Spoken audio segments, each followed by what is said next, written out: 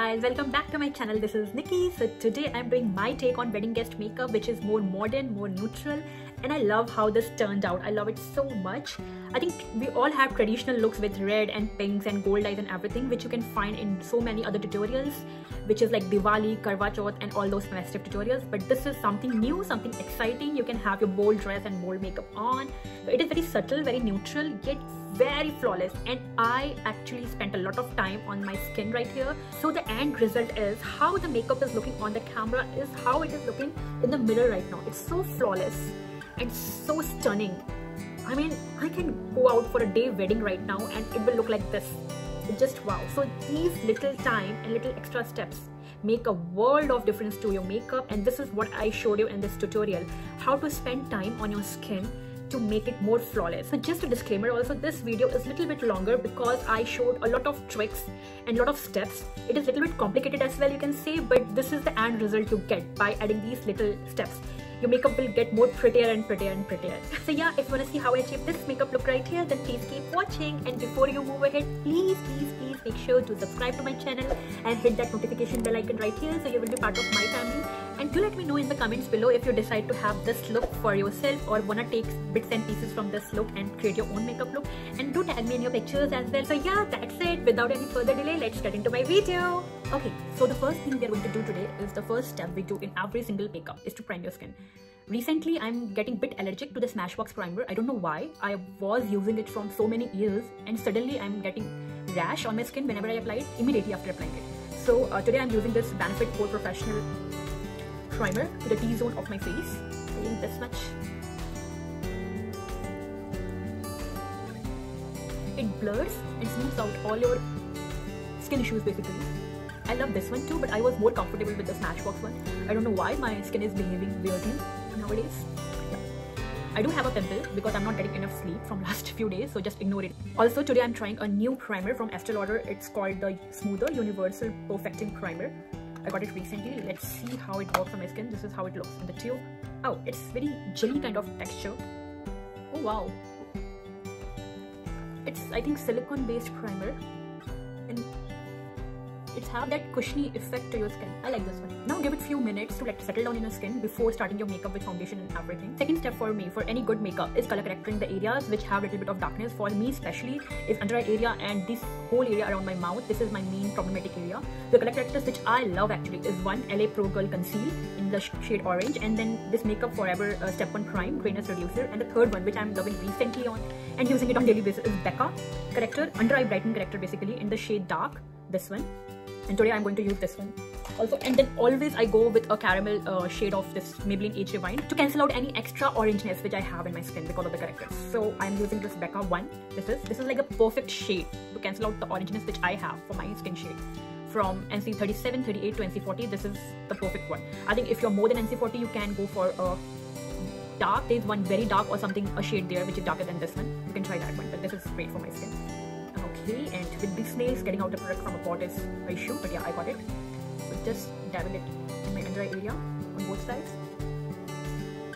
Also over my eyelids. This works like a great eye primer for me as well. I always like to use my corrector for the eye primer because it cancels out any darkness which I have on my eyelids, and then little bit around my mouth.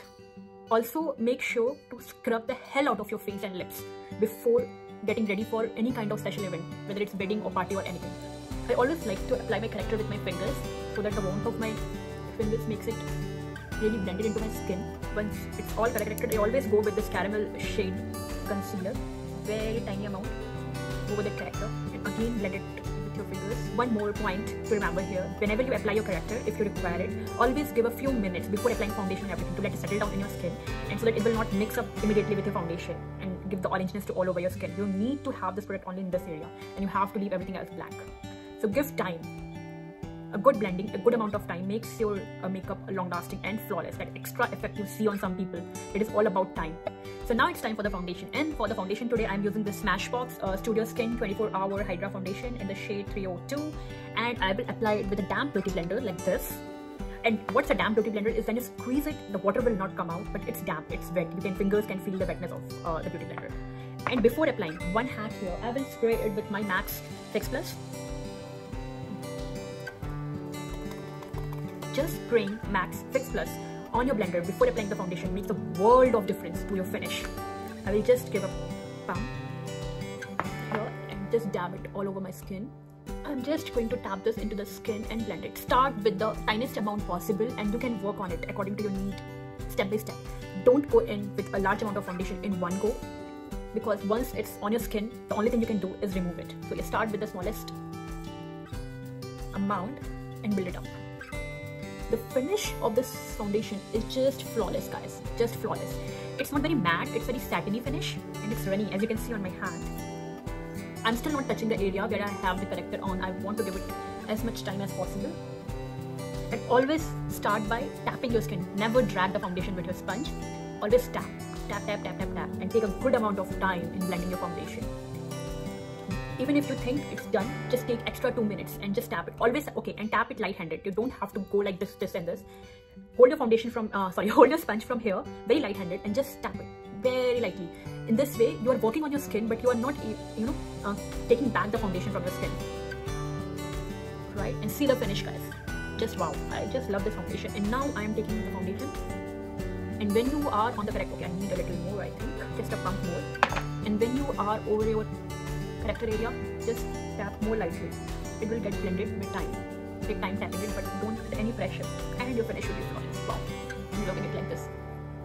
Make sure your neck and your face are a part of the same body. Don't make it detached from your body. If your foundation is a bit lighter from your skin tone or a bit warmer or more pinkier or whatever, sometimes our neck is more red than our face, make sure to drag your foundation down to your neck. For the concealer, you guys know I will be going in with the Tarte Shape Tape Concealer in the shade Medium 35N. It's my tried and tested and most loved concealer of all times. So especially on the days like this, I don't want to experiment with my concealer, so I will go in with this one. Just applying it to the high point. Also, when you are applying your concealer, make sure to, apply your concealer bit down from your lower eyes, if you can see how I'm applying it, and then blend it towards your eyes. And this way, you will have more natural finish. All the high points of your face. Because it's a wedding makeup and I will be in light, I want my under eyes to be a little bit lighter. So I'm using the medium shade of Tarte Creaseless Concealer. It is also medium shade, but it's 33N. It's a tad bit lighter than my Tarte Shape Tape. So I will apply a tiny amount of this one as well. And then, okay, if you want more coverage, the trick is to let it sit there for a few seconds. 15 to 20 seconds will do the trick. So I'm going in with my favorite beauty blenders for concealer and start blending it. So first I will start with my nose because I want to give time to this area the most. And go in with my forehead first. And then I'm going in with... This is how you will take the concealer to your under eye area. We're working like this. Can you see? It will have less creasing. Effect will be flawless. Once it all blended, just spray your Max Fix Plus on the side of your concealer sponge and dab it again. Blend it very light-handed. You don't want to take back the product you have applied there, right? So take very light-handed. Now till the concealer is settling down there, we will going to contour our face. I have two contour sticks which I love. One is from Milk Makeup and this is in the shade Simmer, and one is from NYX in Drugstore and it is in shade I think D. Yeah, D. Wonder Stick from NYX. Okay, and this is a bit darker than this one. So what I will do is I will go with this contour side on my chin area because for a wedding guest I want to be snatched. And for this area of contouring, I will go with this one. It's a little bit lighter than this one and it's a little bit out here. Okay, always do stuff which breaks this product. Always, forget to roll back in before putting on the lid. Anyways, then I will go with this beauty blender. I always love this blender for contouring part because of this flat end here, and I will start with this area lightly. Okay, again I have to spray it with Fix Plus, very light amount before tapping it. And this is not a step which you have to follow. If you feel like contouring your skin, you can go ahead with it. Otherwise, you can also just start with a bronzer if you don't have double chin like me or more this kind of rounded face. Once you're done with the contouring, it's time for the powder now. Here it gets more trickier. Not trickier, I would say here it can either make your makeup flawless or it can break everything down. So applying powder has its rhythm, So for the setting your base of the makeup, the powders, I have two. One is this Lauder Merce translucent powder and the second one is Folklore loose powder in the shade number 2. This, if you guys can see, I don't know, this Lauder Merce is a bit more yellow and lighter than this, what is the second one? Folklore one, right? Yeah. So I use this Lauder Merce to the areas where I have applied the concealer, and I use this Folklore for the rest of my face, not in the area where I have applied the contour. So I will go ahead with Lauder Merce first. I will take this sponge right here and take a good amount and and always smooth it out on your hand. Remember guys, how it will look on the sponge is how it will look on your face. So make sure it's smooth out and even on your hand before applying it to your face, so that it will not get patchy at one place. Okay, one more trick here guys. If you are more on the drier side, especially in this area, you can go ahead with a damp beauty sponge rather than a powder puff. You can use this one if you are more on the drier side. I am more oily on this area, so I always prefer the powder puff rather than the beauty sponge for my powder products. So go ahead and then I will take the damp beauty sponge and the second folklore powder, which is a bit more warmer than the Lauder Merce one, and I take it on this side of my beauty sponge. Again, smooth it out and apply it in this area. Very light-handed. Okay, before now doing anything, after setting the center of your face, I will go ahead with my Max Fix Plus and spray all over my face and let it dry. What it will do, it will just melt my powder into the skin with my other products. I don't know, it's my personal choice, but I think this Max Fix Plus, also if you don't want to use Max Fix Plus, there is a Morphe setting spray which is so good. So what it will do, it will just melt everything together and gives you that flawless finish. I mean, personally, I do it 4 times between my makeup to get that perfect glow and perfect finish on my skin. It's like the foundation, contour spray, powder spray, then blush and highlighter and everything, then spray. And then everything is finished and again spray. It just makes you everything. I mean, the overall look will be just, I cannot say in words. Now I'm going to do my brows. I'm using the same precisely micro pencil in the shade number 3. Also, for a day like this, you can go a shade darker. Personally, I don't know, I don't like to do much to my brows whenever they are too harsh or they are too colored. I feel like something is off about my face, so I always go for a very natural and neutral finish. If you want, you can go with a shade darker and make them make them more bushier or more straight or more whatever you say, right? So I will just go first, brush them off just like I normally do on every day. Once they are brushed, I will go ahead with this pencil side and first I will make a line, fill in any gaps. And in fact, I just tried to do a little more, but still it is like, it's very harsh. I was like, boom, what is there on my eyes? So that's the thing with me and my brows. I never follow any trend on the brows. I just keep it as it is. I like them like and this one. Okay, now I'm moving to my eyes. The first thing I always do is set my base because I already used the corrector and little bit of concealer as my eye base. And now I'm going to set it with MAC Studio Fix Plus in the shade NC41 today, because I want them to a little bit lighter and the colors to pop up more on a regular basis. Otherwise, I always go with NC42 here. So I'm taking a very fluffy brush, dig it into the powder, removing the excess, and just set it all over. And then before doing anything else, I always curl my lashes to make them ready for the falsies later on. Okay, for my eye makeup, I will use this Morphe 35E Tease the Season palette. As I told you already, like this is one palette which is good for almost all your occasions. I just love this one, this palette right here. So today I will be using the shade I think this out of the box for my crease color, and some warmer one, then the full package, and then this not presenting, this one, this is a dark brown with little bit of rosiness in it to the outer corner of my eyes. Okay, so first I'm going with this blush. It's like the fluffier one but little bit of, you know, tapered tip. So I will go ahead with this out of the box, this shade right here. Take some, I always start with the lighter hand. I will tap the excess. Okay, I will tap the excess. I will tap the excess and I will just keep my eyes normal and go ahead with my crease line. I'm holding the brush from here, the windshield motion back and forth. As I said, I will do very neutral makeup today because I want all the focus on my skin. So I'm not on the brow bone and not on the lid, just above the line which I have naturally on my crease, just above it. And why I'm going above it, because I have very little of hooded eyes, as you can see. But if you don't have hooded eyes, you can go with your natural crease line. So I have taken a little bit more of my product. I mean, it's barely on my brush and I'm just flicking it out like this because I want that naturally lifted eyes.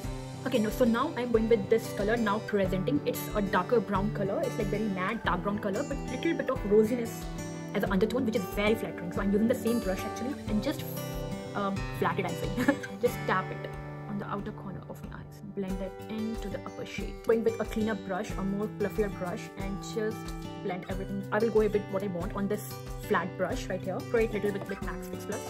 Apply it to the center of my lid first, till the inner corner of my eyelid, and just clean up my and connect it with my outer eye very near to my waterline. I'm going with some black mascara to prep my lashes for the falsies.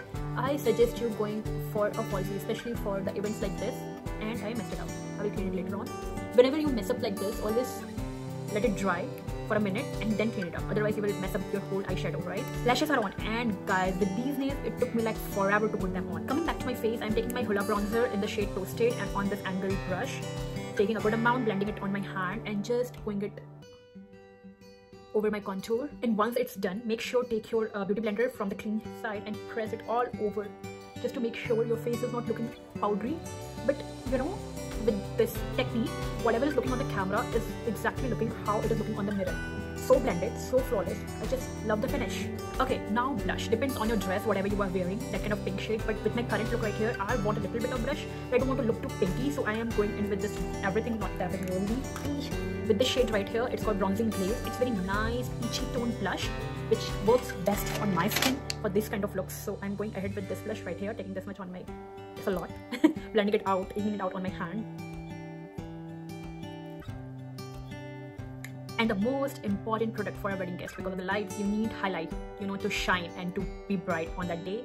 I'm using this Bobbi Brown highlighting powder in the shade Pink Glow. In the shade Pink Glow, it's just a blushing bright shade, you can say. I will use a big powder brush for the blushing, for the highlighter today. Take a good amount on the blush and go over that blush shade just to tone it down also and give that shine to my cheeks. So like this. I will not stop here. I need more highlight for my highlight. But before that, I will again use my MAC Fix Plus. Shake it nicely and just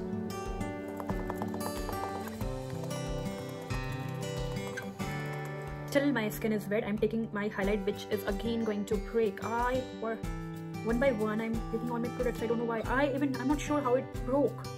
It was okay till yesterday. Anyways, I'm using my favorite highlighter of the time, WetnWild highlighting powder in the shade Precious Petal on this fan brush. I'm taking a good amount and just going over my hair. Other side. Take a smaller brush, very little on the nose. Don't forget the nose at all. When I say little, I mean this much. It's a wedding bride. You need to shine. What makes you so? Pick them up. Whatever problems. And by this time I'm hungry. My stomach is making noises. Leave it here. I use this scrub, this MAC lip scrub. It's such an amazing lip scrub. Always invest in a good lip scrub, and always start off by scrubbing your lips before applying any lip balm or anything before starting your makeup. This way, your lips will be more plumpier and you do not have any flakiness on your lips going on later on. So today I will, because I have so many highlights on, I will try to keep my lips matte as possible because I just love glossy lips. Directly going in with the shade World from MAC. It's such a nice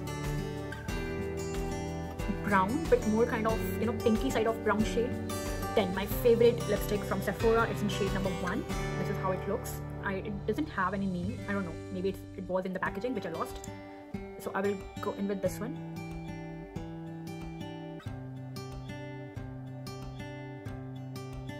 The trick with the liquid lipsticks is just apply it once and let it dry.